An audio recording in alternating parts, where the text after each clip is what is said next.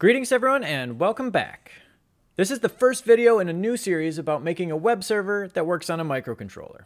Let's get started. Today I want to talk about Mongoose, and Mongoose is a web server and one that specifically has a very small code footprint. And if you've watched any of my videos in the past, you probably know where I'm going with this. We can get this web server to run on a microcontroller. So what exactly does a web server do? Maybe you just learned HTML and managed to whip up the best website ever created, like I did here. How would somebody be able to view this masterpiece? Anytime that you open up a web browser and try to visit a website, what you're actually doing is talking to the web server behind the scenes. In this example, the browser is asking the web server, hey, can you send me something called website.html? The web server then looks up that file and sends the HTML back to the browser. And then the browser is able to render that HTML, which makes it a lot more human-friendly. Since the end goal is to run this web server on a microcontroller, we're probably not just going to host a normal website. It's more likely that we're going to display some sort of sensor reading. So one example is that we could maybe hook up a temperature sensor to the microcontroller and then display that value in our web page. We can do things that are a lot more complicated than this, but we'll get to that later. Behind the scenes, the way the browser asks for a website might look a little scary. If the browser wants a file called website.html, it actually sends a message that looks like this. Now don't worry, you don't have to read this. That's what the web server is for. And if you think this looks complicated, just look at what the server sends back.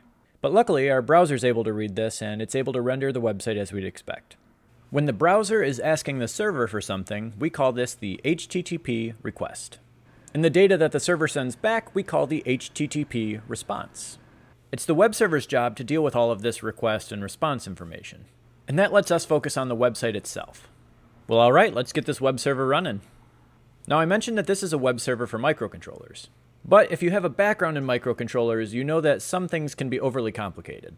So one thing that's incredibly convenient is that we can actually compile this on our computer and test everything out, and then move it to a microcontroller later. Since Mongoose was written for C/C++, that means that we need a C and C++ compiler. And by that, I mean that we need a way to run GCC. If you've never seen this before, GCC means GNU Compiler Collection, which is really just a fancy way of saying it's a C compiler. You can tell if you already have GCC by opening up a terminal window and typing in GCC. If you get this error, it means that your computer doesn't know what GCC is. What you want to see is this error. This means that you don't know how to use GCC because you didn't specify all the arguments. But for real, if you want to see if GCC is installed and functional without getting an error message, you can always type in GCC --version. If GCC is actually installed, you should see some version information instead of an error message. So how do we get GCC for Windows? And don't worry, if you're using Mac or Linux, I'll cover that too. If you don't already have a C compiler installed, there's a ton of options out there for you to use. My top 3 recommendations would be MinGW, Visual Studio, or Cygwin. Out of these 3, MinGW is probably the fastest to get up and running, and it can be a little bit more beginner friendly. Next, we have Visual Studio, and while I don't personally use this, it's incredibly popular. I usually like to do my development from a command line, and Visual Studio is a full-fledged IDE. Lastly, there's Cygwin, which is what I personally have the most experience with. Cygwin is designed to give you that Linux feel on a Windows computer. If you're already comfortable with Linux, this might be the best option for you. But for this video, I'm going to stick with MinGW because it's very easy to get up and running. And if you didn't already have enough options, it turns out there's many ways that you can get the MinGW GCC compiler. And by that I mean that you could download MinGW directly. And if you do that, you'll have to use this installation manager to pick all of the packages that you want. And I think this is a little too overwhelming for now, especially if you're not familiar with stuff like this. I prefer to just have a nice clean terminal window to work with. And what I'm using here is something called MSys2, which is just a fancy way of getting you up and running with MinGW really quick. You can get MSys2 from their website, msys2.org. It's really easy to get up and running by going to their homepage and clicking on this installation link. The MSys2 installer is pretty straightforward, and you can just install it with all of the default settings. And once the installation is done, you should have this nice clean terminal window. Now you might notice we still can't run GCC yet. Let's set that up now. Now I don't have all of this stuff memorized, so I'm going to go back to the MSys2 website and just follow their installation guide. We've already installed the program, so I can skip over this stuff. And step 5 here says to run this command, pacman-syu. Pacman is a very aptly named program, which is the package manager. This is a program that will go out and download other programs for you. If you're following along on a different operating system like Linux or Mac, this part might differ for you a little bit. Different operating systems tend to use different package managers. In this example, we're using Pacman as our package manager, but you might be using something like apt or yum if you're on Linux, or something like brew or port if you're on a Mac. Now, while the actual commands to install GCC are different, the big picture is still the same. Next, we'll add the -s, y, and u flags like the installation guide says. And now we're just making sure that our Pacman is up to date. When asked if we want to proceed, we can type in y and hit enter. Now our package manager is up to date, so let's download some programs. I'm going to type in clear to hide all of this stuff. I don't know if step 6 is a typo, but they're telling us to run the command that we just ran, so I'm going to skip this.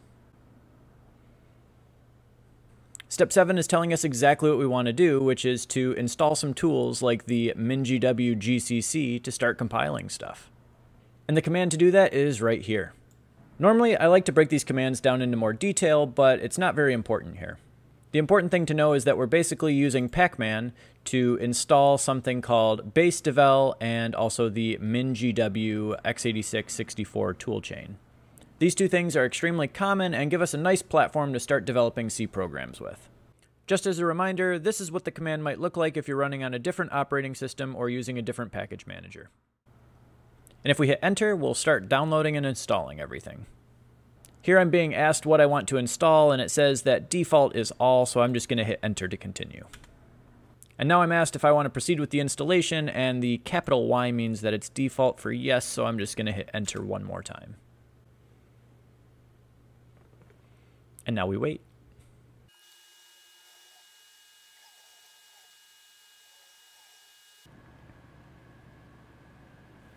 Hey, it looks like everything's done, so I'm going to type in clear to hide all of this nonsense.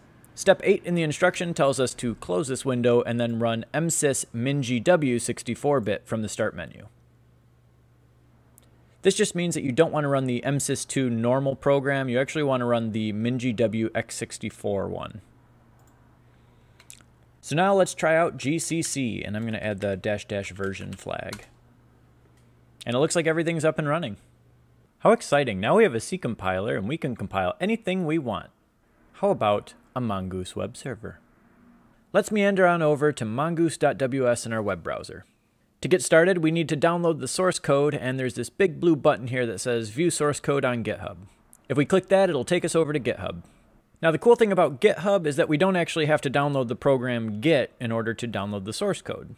Instead, we can just click on this little green button here that says Code and then hit Download Zip. This will take all of the source code and give it to us in a zip file. If we open up this zip file, we'll see a single folder inside of it called Mongoose Master, and inside of that is all of the source code. For now, I'm just going to set this window aside. We're going to want to create a new folder for us to dump all of these files into so we can start compiling. I'm going to create a new folder in my documents, but you can really create this anywhere you want. I'm going to call this Web Server. Now I'm just going to open up this folder and copy all of the files of the source code into this folder. I don't know why they didn't all show up. Let's refresh. Oh, there they are. We don't need this zip file anymore, so I'm going to close this out. Now let's reopen our mingw terminal, and I'm going to put this over here. Now the first thing that we're going to want to do is to navigate to our web server folder. I'm going to click up on this URL bar here and take note of the full URL path to get to this folder. Now in the terminal, we're going to navigate to this folder using the cd command, which is change directory. Now this has a very Linux influence to it, so our file path is going to look a little bit different. So we're going to go to /c/users/cake, which is my username, documents, and then web server. Friendly tip, if you hit tab while you're typing a name, it will auto-complete things for you. And if I hit enter here, it will then show us that we are currently in this folder, and we can double check that by typing in ls, which will list files and folders here, and we should see that all of these line up with everything that we see over here in this folder. Let's make sure that we set everything up properly by just compiling a pre-existing example that comes with Mongoose. If you go back to mongoose.ws in your web browser and then go to the developers dropdown and tutorials, you'll see that there's a bunch of getting started documents. The very first tutorial listed here is for a basic HTTP server. And if you start reading through this, you'll notice that a lot of this content lines up with what I've already covered in this video. Inside of our web server folder, we can actually see this examples folder. And if we look in here, we see a ton of pre-made examples that we could try out. Right here, we see a project called HTTP server, which is the same name as the very first tutorial on their website. And inside this folder, it looks very simple, so this should be an excellent place to get started. For now, let's just focus on getting this project compiled.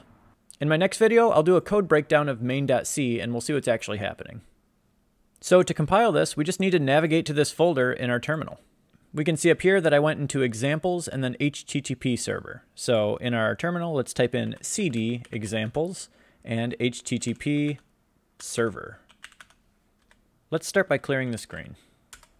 Now normally to compile a program, we use gcc, and then we would pass in a ton of arguments such as the file that we want to compile, like main.c, maybe the output file, we could call this one Mitch, and then a bunch of other arguments.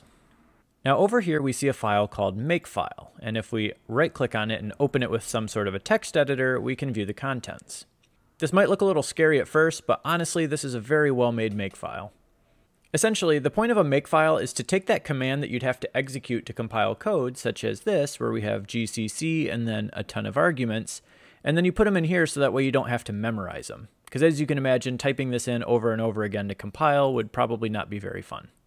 The text editor that I'm using actually highlights all of the rules, and you can see one is called all, one is called mongoose.exe, one is called mingw, one is called Linux, there's another Linux, and there's also one called clean. So we don't actually have to understand what's going on in this file in order to compile our code. Let's take note of this rule here, which is called mingw in all lowercase. Essentially what we want to do is run this makefile with this rule, which will then end up executing this right here. Alternatively, you could just copy and paste this line of code if you want to. So we're going to go to our terminal and type in make, and then the name of the rule that we just saw, which is mingw. And as soon as we press enter, we can see that it's executing the command we were just looking at in Notepad, and more importantly, it compiled without any errors. We can now see a new file in here called mongoose.exe, which is our freshly compiled web server. And now to run our freshly compiled web server, all we have to do is double click on mongoose.exe. This is going to open up a brand new terminal window with some debug information. Now if you saw a pop-up asking if you want to allow this program through the firewall, you're going to want to say yes. In this debug information, I want to call attention to this line right here that says listening on. Here we can see that we're listening on IP address 0.0.0.0. That means listen on any address to any incoming traffic. Next we see this :8000, which means listen on port 8000. By default, most websites run on port 80. But since this is non-standard, we're going to have to explicitly type in :8000 at the end of our URL. To view our website, all we have to do is open a web browser, and then in the URL we type in our computer's IP address. And if you don't know what that is, you can always type in 127.0.0.1, and that's a special IP address that always points back to your own computer. And then since we're using a non-standard port, we explicitly have to type in :8000. And if we hit enter, we'll be greeted with this page. What we're seeing here is just a very basic demo of Mongoose, and it's taking a look at every file that's in this folder here and kind of building up a very simple HTML page and sending it back to our browser. You can test that this is live by coming over to our folder and creating just a dummy project over here, and we'll call this mitch.txt. And if we refresh our page here, we should see that it shows up in this list as well. This demo project is a very simple file server, and we can actually click on any one of these files and see the contents of it. And that's it for this video. We managed to get all of the tools installed that we needed to compile Mongoose and actually host a demo web server. In my next video, we'll actually do a deep dive into the demo code that's provided and see what's making this program tick. This video is actually made in collaboration with the creators of Mongoose, Sasanta. So I'd like to say a special thanks to them for helping with this video. I'll see you all next time. Bye-bye.